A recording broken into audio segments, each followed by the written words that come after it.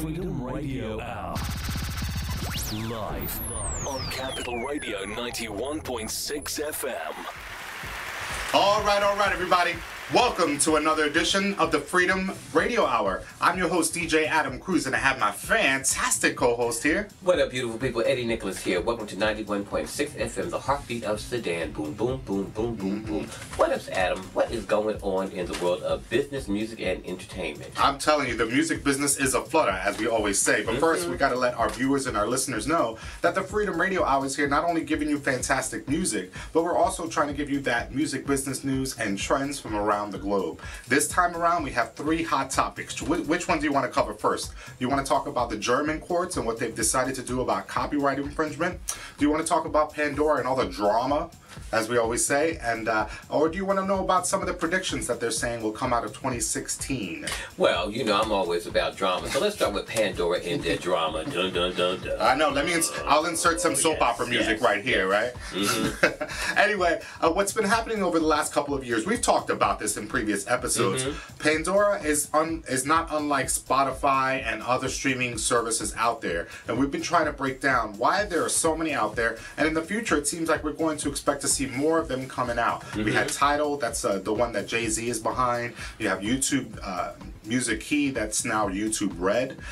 You have Spotify, and Pandora has been doing its thing for a while. It's one of the earliest ones, actually. Well, Pandora for the last couple of years has been reporting growth. So they've been taking advantage of this earnings report, and they're saying, okay, for 2013 and 2014, let's expand our business. What do I mean? Well, primarily, as we know, Pandora was like a thing you would listen to on the device or whatever it was, and it was like just whatever was on there. You would hit a topic or a genre or an artist, and it would play that and then other stuff. You couldn't really kind of go back and forth, but you could listen to it. Well, it's kind of expanded. Now they bought, over the course of the years, Ticketfly, which is like a ticket master here in the States, a very powerful outfit. So they bought Ticketfly, which is a competitor to that. They also bought like artist platforms. So if you're on there and you're using Pandora, now there's this ability to like see databases and see where people are playing your music around the world. So they're into buying artist servicing kind of platforms, and they're also into buying this Ticketfly thing. Well, 2013 and 2014 saw some growth, like I'm saying. They were happy. They're like, dude, we got like 50% growth. We have to do something and expand our business. And we'll talk about whether that was a good or bad thing in a second. But now, come 2015, the numbers have been plummeting. They don't really know why that's happening, but the shares at the end of 2014 evidently were at like $35. Now the shares are worth $12. Well, you know, it sounds like to me they're using invisible digital dollars. You know what? That's so true. I was thinking the very same thing, that what they're doing right now is kind of playing around with like fake money to a certain degree. You know, for example, now that they've been plummeting in terms of their dollars, they've gone ahead and they have gotten a lot of money. They started to borrow a lot of money, and what they're saying to their investors is, let us borrow some money from you and we'll pay you an equity down the line. That's to say that we are banking on this business model that we've entangled ourselves into, including this Ticketmaster concert thing, the app, the Pandora music, blah, blah, blah. But Pandora is not without its own drama, because, you know, Pandora is still in a legal fight, because, you know, they're trying to fight that, like, the rate that they pay, you know, that's the poachy little dollar. It's like literally fighting over 0.0014 versus 0.0011. Yeah. So what's been happening is Pandora's in a lot of hot water right now around how much they're going to pay out their rates, and they also been dealing with we have the little clip here. But basically, that's what I want to talk about with Pandora. They don't know what they're going to do for 2016. They don't really have a strong plan yet about how to deal with the legal fight around the numbers that they're paying. And they're also they're trying to figure out how they're going to salvage this money that they've now borrowed, and considering that the shares are dwindling in terms of value, they don't know what's 2016 going to be like. And that kind of leads me to my next thing, and maybe it might be time for a break, but it'd be a very interesting time to see what 2016 brings in terms of you know, what predictions might be in the music game. If you were to consider something, what would you think, Eddie, would be one of your biggest predictions for 2016? You know, it's so hard to think because, you know, there's so many that we want to produce. But, you know, I predict that there'll be better outcome for artists as far as accumulating and getting what's rightfully theirs. I do think there's going to be a tide towards that. And again, I also think as artists and as other people, we need to be, again, you know, I always say, if you want to get something, you got to be at the table. That's right. And if these streaming people are doing what they do, then again, as I asked you before in one of our early episodes, how do we become a member of that streaming system where we can bank on making sure that when our stuff or anybody's material is streamed, that they are getting a percentage of what the people who are streaming are getting. Right, and also you made a really good point in one of the episodes about being at the table in terms of the lobbying power too. When the decisions are being made for rates and for what things are going to be cost-wise, there needs to be a stronger lobby on our behalf about what do we do with the artists and how do we better compensate them. Let's take a break. We'll come right back here at Freedom Radio Hour. We're going to break down more of the Pandora outfit, but we're going to jump right into what the German court system has to say about copyright infringement, and then we're going to talk some more about some of our predictions for 2016. Right here, where? 91.6 FM, the heartbeat of Sudan. I think something. Let's try that again. Where? 91.6 FM, the heartbeat of Sudan. Freedom Radio Hour. Live on Capital Radio 91.6 FM. What up, beautiful people, and welcome back. Capital Radio 91.6 FM. I'm one of your hosts, Eddie Nicholas, and I'm so glad that I'm sitting here with my good buddy over here, Adam Cruz, and we're live and direct right here on the Freedom Radio Hour, your #1 source for music, business news, and trends from around the globe. Before we broke, we were talking about Pandora and some of their legal troubles. They're trying to figure out the rate that they'll pay artists. Right now we're paid a fraction of a penny per stream.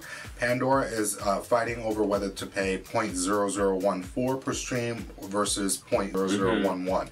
It's really technical, but basically it's paltry dollars, and they're basically fighting over 0.3 cents basically over what's happening. But jumping forward, there has to be a big issue going on in German courts for them to decide on the following. Evidently, German courts have been figuring out how to deal with digital piracy. You know, right now, the way we do it is, how we fight piracy is we use an identifying a number that links to a computer.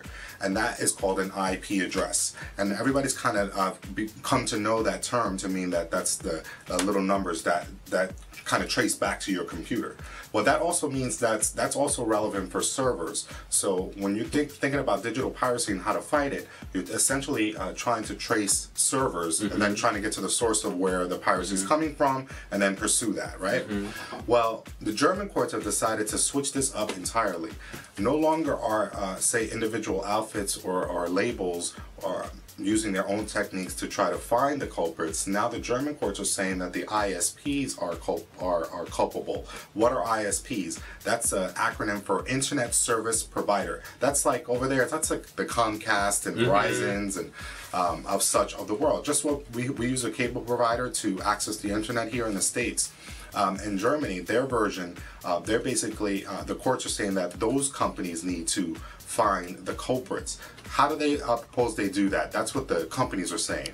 They're saying, look, you have that network, you have the ability, you have the infrastructure where you can find not only the IP address, but the true source of it. Because what's happening now, evidently, is that the numbers change, the identifying numbers that link to a computer, it changes over time because they've gotten real fancy with the piracy. So from what you're saying, that by going, if the German courts are saying that by going through it that way, it basically sounds like they would attract the first signal.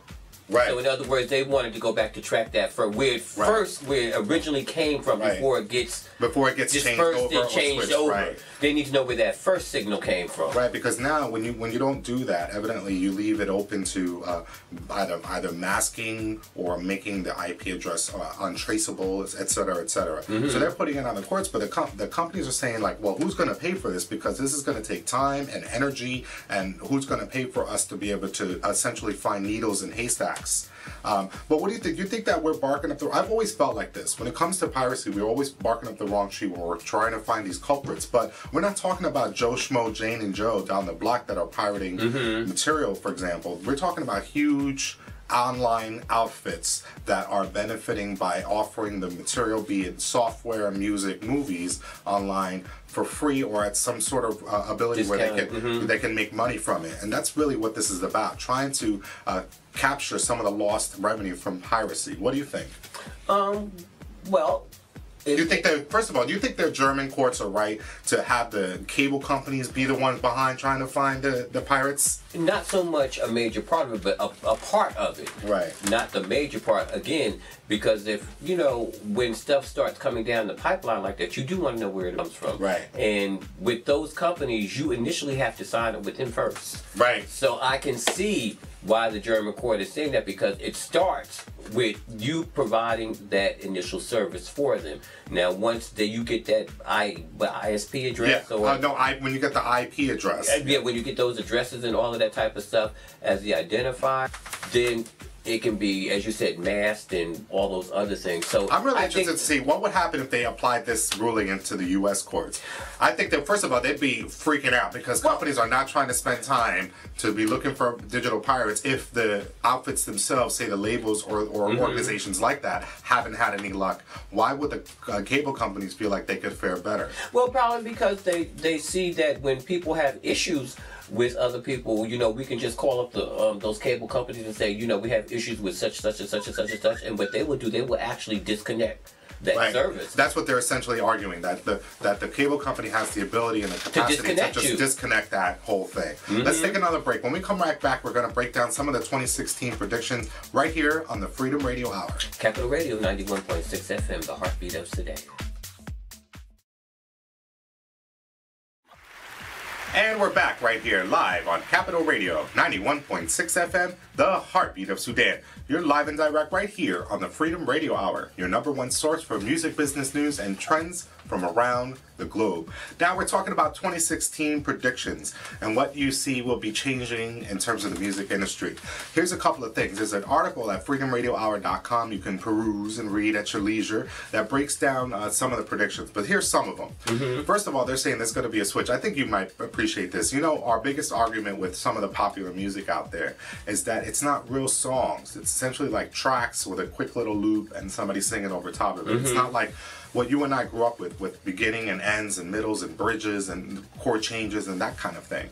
Well, one of the predictions for 2016 is that the real song will make a comeback. That's what they're calling it, real songs. Which means real songs are out there. It's just that the radio and the public chooses not to play them. Well, now they're saying with you have artists like Adele, who's smashing records right now. Her album went triple platinum in like 2 days or something crazy like that. Shout out to Adele. But her songs are mostly ballads and very like thoughtful and melodic, and they don't have a lot of processing to them. It's very stripped down acoustic style, and she's faring very, very well in that kind of arrangement. So they're saying 2016 you're going to see more of this sort of feeling, the real songs with bridges and breakdowns and stuff, which I'm really happy to hear. You know, but I'm always skeptical because of the short attention span we give to music. It's like, well, would we even appreciate chord changes and such? I often talk about this with Josh Milan. Shout out to Honeycomb, but he'll tell me, he's like, I don't know if people would even appreciate chord changes and bridges and endings and beginnings like they used to, because they just want like quick consumption, you know. Well, that's basically because that's all we get when we hear music. We get quick consumptions. We get about 2 minutes or 3 minutes at the most of a song, and that's it. And then usually when DJs are DJing, and I know many, before the song even gets to the hook real good, they moved on to another song. They sure have. They sure have. Yeah, so they're basically saying for 2016, the real song will have a comeback. They also are saying that the live performance will be everything. That it really will be the biggest piece of the pie that exists with, if you want to mess around in the music game, that live performance is where it's at, which kind of inspires us. Like you and I need to we've always talked about doing some sort of review or cabaret show of some sort. I think Eddie inside is like a standards dude. Like he could really kill some standards. So him with like a little cocktail, a little piano, you know, that's the kind of thing I envision for Eddie, you know. But we've always wanted to do some sort of live show in that regard, like a sort of review of all of our material, because all of our friends here in New Jersey and around the surrounding areas, very talented. We have a lot of music that's out. We ought to come together and develop a live show. So in talking with that, it seems like 2016 will be the move for us to make any real capital, would be to arrange more live performances. So they're saying that's for the 2016. They're also saying that evidently new mic techniques will come out, so it won't be like the auto-tune. It'll be a very stripped down version. I think everything is going to be like the unprocessing will be 2016. That's some of the prediction. I don't know. But they're saying now it's not going to be like, you know, the heavy processed music. It's going to be more stripped down. So I guess we'll see what happens in the 2016. But I want to see this. They're also saying that we talked about the Fair Pay, Fair Play Act, which is this idea that we pay better for broadcast radio, for example. They do say that some of the predictions will be that we do get performance royalties finally for radio play, which we don't get right now. So I think that's really helpful in the 2016. They need to come around and change sort of a lot, you know. So I'm really looking forward to see what the 2016 is, but I am a little bit concerned that we'll spend another year not doing anything or making any progress in terms of the royalty board. You know, they're supposed to meet and talk about some of the rates that are being paid out there and things like radio and whether we ought to be paid for royalties, performance royalties on radio. And so I hope they come to a decision soon, because we've been talking about these particular issues now for coming on 2 to 3 years, and there's been no movement fast enough, I think, about these things. So we need to make some more money. This is ridiculous. Oh, I concur. But anyway, the last point they're saying is that everything's going to be about subscription services, which we always talk about. So I'm really looking forward to maybe talking about what can we do to develop that on our end. Maybe there ought to be some sort of subscription service that we can offer in some way or another. But stay tuned. We're going to talk about that and more on the next episode of the Freedom Radio Hour. That's all the time we have for right now. Definitely check out EddieNicholas.com, your boy DJ AdamCruz.com, and the FreedomRadioHour.com for more of this fantastic music. And for the articles, definitely post under everything that we're posting, because we want to know what you have to say about it all. FreedomRadioHour.com. That's right, beautiful people. Eddie Nicholas, Adam Cruz, Capital Radio 91.6 FM, the Heartbeat of Sudan. Ciao.